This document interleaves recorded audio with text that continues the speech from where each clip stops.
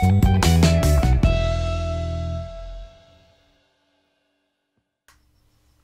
welcome back to High School Physics Explained, and today I would like to talk about nuclear fission. What is fission and how does that energy come out of the atom? But before we do that, let's have a little bit of a history. So nuclear fission was first demonstrated, though unbeknownst to the scientists at the time, by Enrico Fermi. Now Enrico Fermi was an Italian scientist who later became really important in terms of our understanding of the nucleus and also the Manhattan Project. But in 1934, just soon after the discovery of the neutron, he began to fire neutrons into large nuclei with the hope of making even larger nuclei. So uranium-238 is the largest stable nucleus.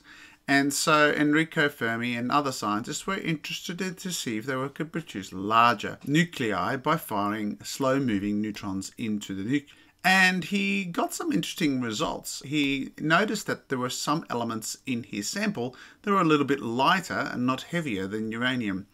He didn't understand at the time why that was the case. In 1938, however, we have a major breakthrough. Scientists, in this case 3 German scientists, Otto Hahn, Strassmann and Lise Meitner, were working again on bombarding uranium with slow-moving neutrons.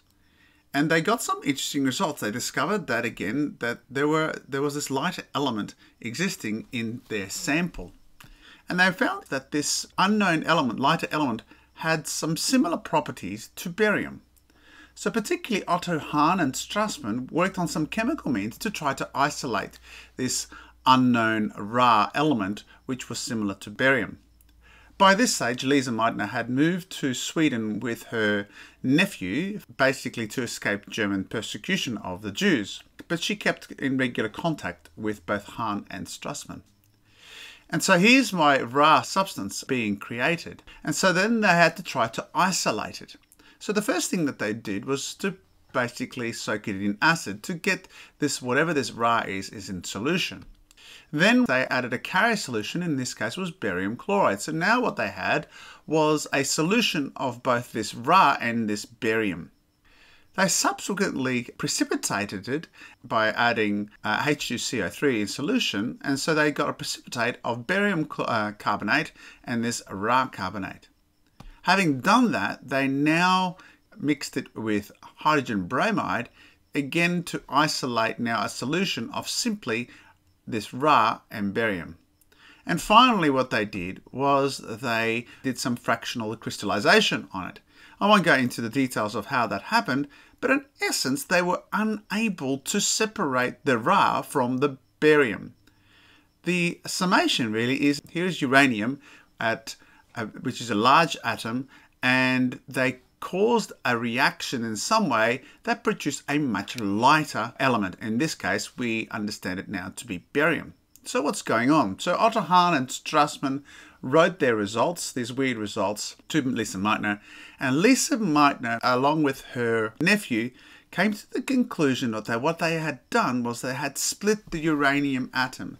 They had broken the uranium into 2 smaller fragments and thereby releasing a fair amount of energy. And borrowing from the biological term of cell division as called binary fission, they coined the term nuclear fission. So now let's examine this from a physics perspective. So here I have my neutron being fired in my uranium. It becomes 236.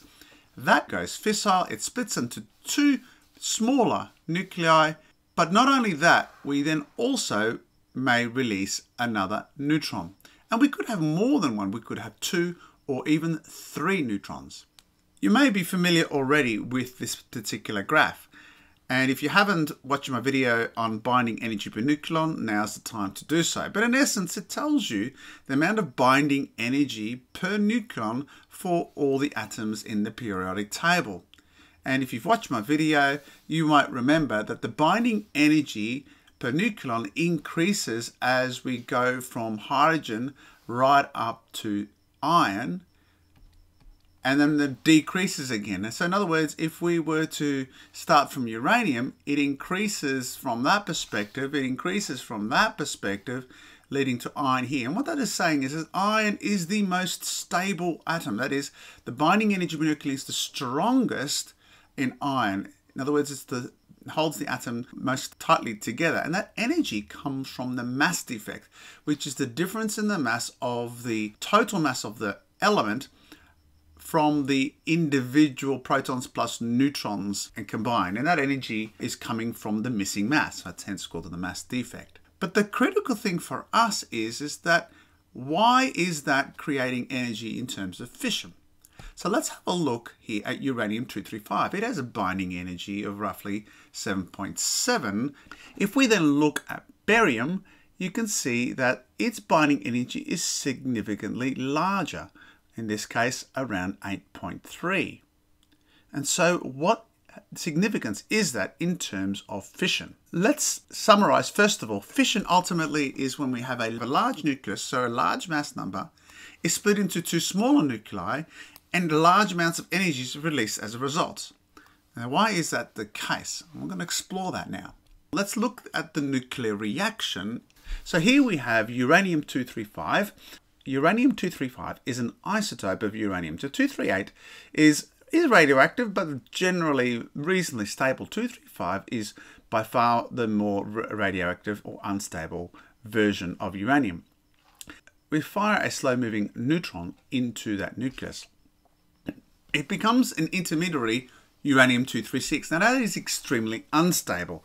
And so very shortly after the production of uranium-236, we get two what we call fissile fragments. In both these cases, both this one and this one, we have something that is of smaller atomic mass. Now, what also happens is a release of some neutrons, which we'll discuss in a moment. But of course, we also have energy being released. Now, where does that energy come from? Well, the first thing to note is that the binding energy for heavy nuclei, as I stated earlier, is around 7.2 mega electron volts per nucleon. The binding energy for the intermediate nuclei, that is the smaller fissile fragments, is about 8.2 mega electron volts per nucleon. That means we have 1 mega electron volt difference. That means that we have a decrease of mass in the process. In other words, the total mass of the uranium is a lot larger than the total mass of the fissile fragments. And that mass is converted to energy by way of Einstein's famous equation E equals mc squared. And that energy, of course, is the result of the fission event.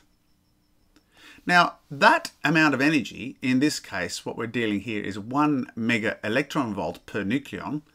You can multiply that by the number of nucleons. So if we end up getting, let's say, an atom of, let's say, atomic mass of 200, then the amount of energy released in this case is 200 multiplied by my difference of 1 mega electron volt, and so we get 200 mega electron volts. Now, converting that to joules, that is quite a small number. Remember here, we're dealing the amount of energy being released in one fissile event, one atom being split into two.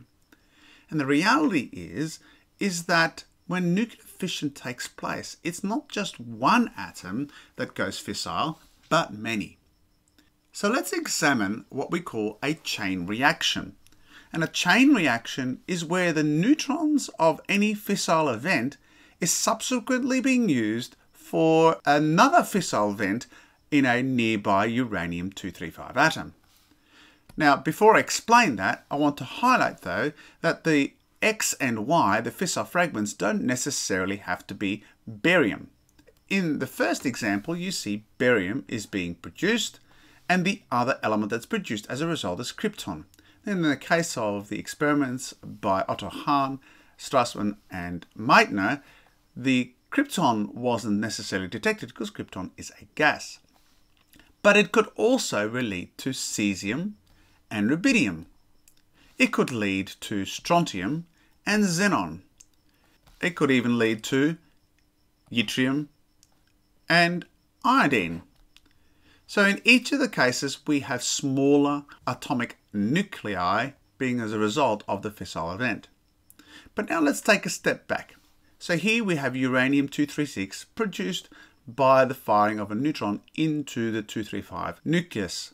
That produces, of course, in this case, barium and krypton with a release of energy. So we have energy being released here. In this case, we also release 3 neutrons. Now what we're doing here is following the path of 2 of those neutrons. And in this case, we are having energy be released over here. Again, due to the uranium being split up into cesium and rubidium. Similarly speaking, we have energy being released at this junction. And of course, that continues. We have energy being released at this junction, at this junction, at this junction, and of course, at this junction. So one event over here ultimately leads in this diagram to 1, 2, 3, 4, 5, 6 other events that occur in rapid succession. What we have here is what we call a chain reaction. And of course, the number of neutrons that are released will determine how many we get. Now, here we of course have a neutron that is not going into uranium atom, but it could easily do so. It's just that in terms of this diagram, we've not highlighted it. Here we only have 2. And then generally speaking, if the uranium is of high enough purity, that is, there is enough uranium-235 in a sample of uranium-238, then this chain reaction can occur quite quickly. And if it is uncontrolled, then we have basically the beginnings of an atomic bomb. We have an uncontrolled chain reaction. If, however, I were to have less purity of uranium-235, and I need to make the point, 238 will not go fissile, it needs to be uranium-235 to go fissile or break up into smaller nuclei to produce energy. But if I have a lower purity, or I am able to somehow remove neutrons so that only one neutron actually continues on to collide with another uranium-235 nucleus, then I slow the rate of this down. And that in essence is how nuclear reactors work. They are still allowing a chain reaction to occur, but we slow its rate down. So if it's uncontrolled, that leads to atomic weapons. If it's controlled, that leads to nuclear reactors. Generally speaking though, with atomic weapons, it's not just the absorption of neutrons that is missing. Generally, it's the purity that leads to the quick chain reaction. So nuclear reactors do not have the purity in their uranium samples to lead to a chain reaction that could lead to an atomic bomb type scenario. But in essence, the process is the same. It's simply the rate that is different. So that gives you a summary of fission, the breaking down of large atoms into smaller nuclei with the release of energy. That energy ultimately comes from the difference in the mass, which can be attributed to the binding energy per nucleon. And that mass, of course, is converted to energy via E equals mc squared. In future videos, I'm going to talk to you a bit more detail about how a reactor works and how a nuclear bomb works. But also I will discuss on the other side of the binding energy per nucleon graph, where we have fusion. By joining smaller atoms into larger atoms, we can also release energy. But that's another video.